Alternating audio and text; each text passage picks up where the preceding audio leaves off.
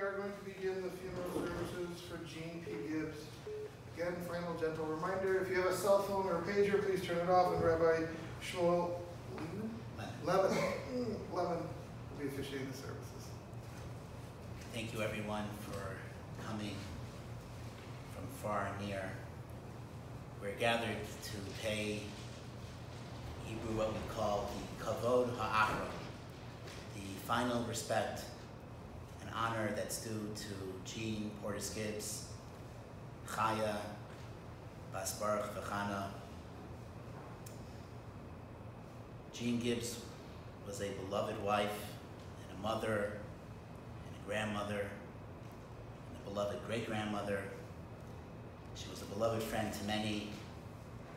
And as we begin, we'll recite a small chapter from Proverbs.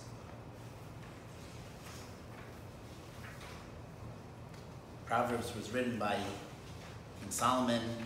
However, this particular chapter, it's said to have been the eulogy that was delivered by our forefather Abraham for his wife Sarah. Many people frequently will read it on Friday nights. Eshes Chayo Miyimsa, a gallant woman who can find. Far beyond pearls is her worth. Her husband's heartful trust is in her, and he shall lack for nothing. She bestows good upon him and never harm all the days of her life. She seeks out wool and linen, and her hands work willingly. She's like a merchant fleet bringing her sustenance from afar. She rises while it is yet night and gives provision to her household and direction to her maidens. She envisions a field and acquires it. From the fruit of her handiwork, she plants a vineyard. With vigor, she girds her loins and strengthens her arms. She discerns that her enterprise is good. Her lamp does not go out by night. Her hands she stretches out to the distaff, and her palms support the spindle. She spreads out her palm to the poor and extends her hands to the destitute. She fears not snow for her household, for her entire household is clothed with scarlet wool. Fine covers she made herself, linen and purple wool are her clothing.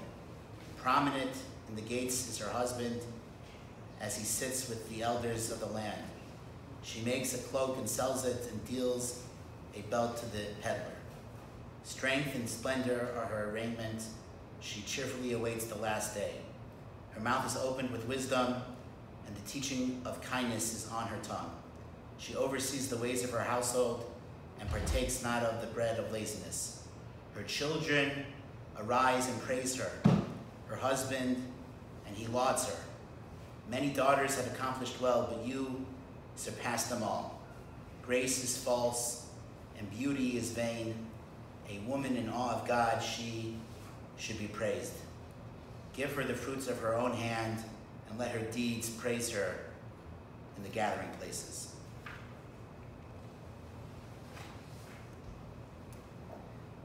At this point, I would like to now call upon my Uncle David Gibbs, Gene's oldest son, to please share a few words of eulogy.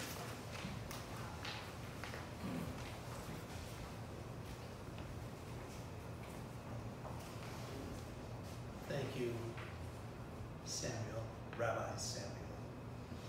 And I also want to welcome all the people who are watching us streaming from New York to many other places around.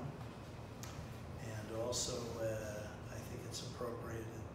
It's a sad time, but we can all give thanks that Walter, the father of the Lemons, and our brother-in-law and member of our family for 50 years, is doing much better. And we're thankful for that. While my mother loved her friends, maintaining relationships for decades, and making new friends wherever she lived, and had many interests and activities, reading, playing bridge, traveling, going to theater, concerts, cooking, eating, and her work and community activities. Her passion and was her love and dedication to her family. To our father, to whom she was married for 70 years, the three of us, Susan, who's taking care of Walter today, Bob and I, to our three spouses, Walter, Deirdre, and Ellen, her 8 grandchildren, her 9 great-grandchildren, her nieces and nephews, and innumerable cousins. She called her mother every day and never wanted to go to sleep on an argument. She said that choosing a partner in marriage was the most important decision in life, and she believed she made the right choice, and she was so excited by ours. First was Walter, who I mentioned has been a member of the family for 15 years, and a doctor on top of that. Deirdre, Ellen, and in the next generation, Isaac, Tuvia, Sarah, Annie, and Rachel's fiance, Nadav. Even when she could not travel, she was so happy to learn of events and activities, weddings, bat mitzvahs, visits, trips, and the exciting events of growing up. She was the storyteller in our family. She told us about our father and his life and service in World War II, even though he rarely talked about himself. She talked about our grandfathers. My father's father, Harry, who helped so many people, paying for her late brother Bernie's education at Harvard, or signing financial guarantees for families coming to America to escape the Nazis, and stories about her father and uncles who were doctors, I think 8 or 9 doctors, and the first pediatrician in Chicago, and so much more. Since she was a storyteller, I would like to share 2 stories. First, in the late 70s, my mother became depressed, and she learned that depression had impacted others in her family. Her father, Bernard, who had passed away when she was still a girl, her sister Mary, and others. Receiving treatment herself was just the first step. She called a family meeting, and we met with her doctor, and without apology or embarrassment, she described the disease of depression, outlined the warning signs, and emphasized the importance of seeking help. Several years later, she and my dad decided to join the congregation Beni Sholem, a temple that was especially welcoming to the deaf. They wanted Ariel and my brother's family to have a chance when they visited Chicago to be in a Jewish place of worship that was comfortable and welcoming. But this was only the first step for my mother again. She introduced her treasured niece, Beth, the daughter of Mary and Emil, to the temple. And that was not enough for her. She was instrumental in fixing up Beth and Myron. And 22 years later, Beth and Myron are still married and happy together. My mother did not talk about herself. She did not claim credit. She did not laud accomplishments. During recent years, she showed a great courage and resilience that even surprised her because it struck to the core of her family life. In 2019, our father was moved to a memory care facility due to dementia, and in 2020, he passed away. This was the first time since 1950, when they married, that she did not live with my father, and the first time in her life she had lived alone. She had, due to the circumstances of her father's death, she did not go away to camp. She did not travel. She didn't go away to college. She did get a BA from the University of Chicago. So at 21, she moved out of her mother's home, got married, and moved in with my father. When my father passed away, and for approximately 2 years during the pandemic, she had no family visiting. She was insistent no one should travel to Dad's funeral or visit her and place their health in jeopardy. As I said, her family was the source of joy, and Bob began calling her every day, then Susan, and then I. We got her a portal so we could video conference her because she no longer used a computer. As travel became safer, she had visits from Bob, Susan and Walter, Eva and Isaac, Carol and Tuvia, Matthew and Annie, great-grandchildren, and earlier this month, Rachel visited and introduced her to her fiancé, Nadav. All of this made her so happy. These contacts and what she learned of everyone's lives made her happy, and she felt grateful. She sometimes worried at night and had trouble going to sleep. I often told her that she should not count sheep. She should count grandchildren and great-grandchildren.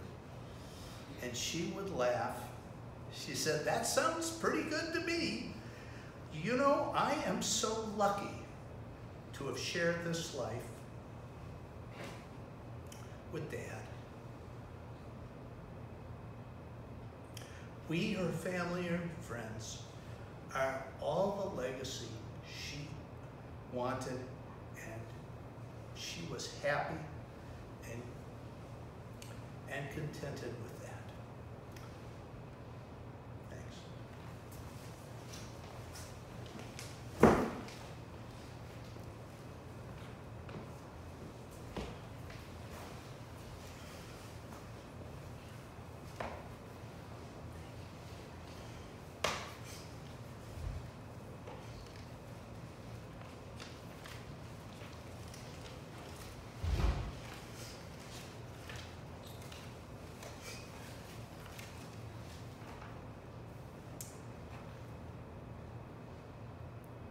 If I had to sum up my grandmother in 2 words, it would be difficult, but it would be obvious. How wonderful. Those were the words that I heard her say over and over and over again. How wonderful. Call her up, tell her a little bit about what's going on in my life.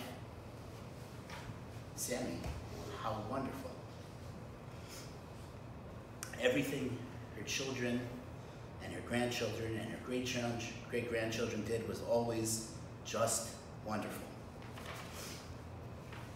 The truth is, whenever I called her, she would speak at length, singing the praises of her children, of my uncles, Uncle Dave and Uncle Bob, of my mother, of my aunts, my father. Then she'd go through all the grandchildren, what's doing with this one and everything, all the time. How wonderful, how wonderful. After Grandma's passing on Friday, I was speaking to my mother, and she made reference to the second chapter of Pirkei Avos, Ethics of Our Fathers, where the great sage, Rabbi Yochanan ben Zakkai, he asked his students, got them together, and he says, each of you tell me, what do you think is the proper way in which a person should live their life? So his students each gave their own unique answer according to their personalities. Each of them are enlightening. One of the first answers that's mentioned is the attribute of an ayin tova, a good eye. Now, what does a good eye mean? The Rambam Maimonides, he teaches that a good eye means that a person lives with a sense of contentment and satisfaction with their own life. And thereby, says Maimonides, they're able to look upon other people and see just the good. the good in others. They see everything with positivity. My grandmother possessed in great abundance an ayin tova, a very, very good eye. She saw good in her family and her friends and in the world. She saw the world with a lot of love. I was mentioning to my wife that as much time as I was very lucky to spend with her, both my brother and I, we got to spend a good amount of time with my grandparents when we were living in school in Milwaukee. The perspective I always had of my grandmother was that of a grandmother. I saw her interact with friends and extended family, but she was just, for some reason, I was telling my wife, I only see her as a grandmother. And the thought occurred to me, when we were with our grandparents, they gave us 100% of their focus, their attention. Yes, they had many friends. Yes, they had a community they were a part of. But to us, when we were with them, they were just 100% grandparents. Today, it's a very rare thing for a person to be 100% into anything, get so distracted very easily. But for my grandparents, it was something that was very special. However, being that I only knew her and saw her from that perspective, it was especially moving for me to read a note my mother shared with me. One of her dearest friends wrote about her after hearing of her passing. Beautiful note. Grammy's friend describes her as really a completely, totally devoted and loyal friend. Someone that other people would count on for support in a difficult hour. She possessed a lot of insight into people. She always got things right, but she always displayed patience and understanding with everyone. It's very funny, as I was reading that note, one of the other things on the list of Rabbi Yochanan ben Zakkai's students, ethics of our fathers, is being a good friend, a chaver tov. The Mishnah says, a chaver tov, being a good friend is the way to have a good life.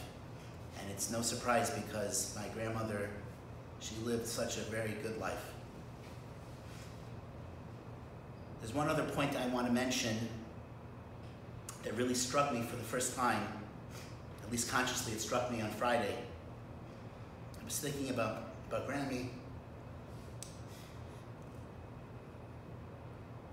and immediately my thoughts were of my grandfather. They were such a great team. And you can't really think about one of them without thinking about the other. When you spend time with Grammy and Gramps, it wasn't you're spending time with Grammy and Gramps. It was Grammy and Gramps. They were like one super person. Their home was filled with so much love. My brother and I were talking, sharing memories, how special it was to be, just spend an afternoon praying bridge with them, sitting around, just talking. And when I look back on all those really beautiful memories, I always think about Gramps' 70th birthday for some reason is like, sticks out in my mind. A wonderful weekend. What's so clear about my grandmother is how much she loved her grandfather, how much she loved her husband. She held him in such high esteem. She felt so much respect for him. And of course, Gramps felt the same way about her. As a kid, it's not something that you might consciously take notice of, but as a younger adult now, it's really quite remarkable and something I'm very grateful to have been able to be held. We're all gonna very deeply miss her. I'll miss hearing her voice call out how wonderful on the phone. So much vigor and enthusiasm. Even 2 weeks ago, I called her, just the vigor and the happiness I could hear in her voice. But I have no doubt that her pure precious and holy soul will continue to be proud of all of us. I'm sure that it's all of our hope that we should be able to follow in her example, to strive to always see the world with that beautiful ayin tova, that good eye that she had, to always be present when we're with the people who are most precious to us, and to be a good and loyal friend, a true chaver tov. Yehi zichra baruch, may her memory always be a blessing. I have to, before saying the last prayer, my mother told me many, many times, that I have to mention the incredible gratitude she feels to her brothers, who took really outstanding care of my grandmother. They provided for her every need. No detail was too small. Every effort was made to attend to whatever she needed, whatever would help her, whatever would make her happy. And like I said, my mother feels tremendous gratitude to David and Bob, and she requested that I express that on her behalf. At this point, we'll recite the prayer, Kel Mole.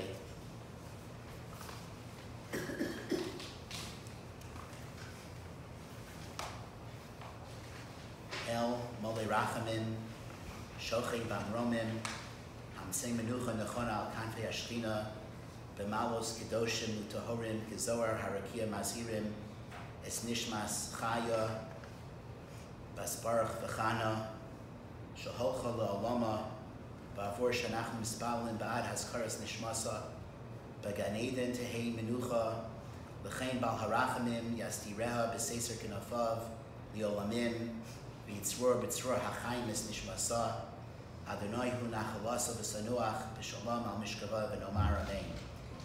God, full of compassion, who dwells on high, grant proper repose on the sheltering wings of your presence, the lofty levels of the holy and pure who shine as the brightness of the firmament, unto the soul of Chaya, Bas, daughter of Baruch and Chana, who has gone to her world and for whose memory we pray.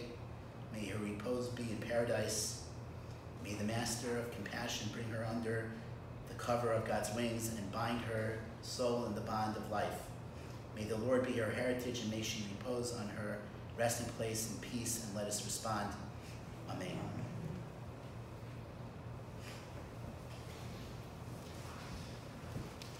Thank you. Friends, this concludes the service here in the chapel. I'm just kind of looking out to see what the weather's looking like. I think we have a lull, so what we're going to encourage everyone to do is we're going to go from here. We're going to ask everyone to make their way back to their vehicles, and then we'll follow the hearse to the graveside, where we'll continue with the burial service.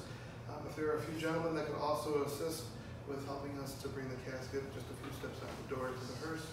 So we'll drive, not walk to that. Yeah, for a number of reasons.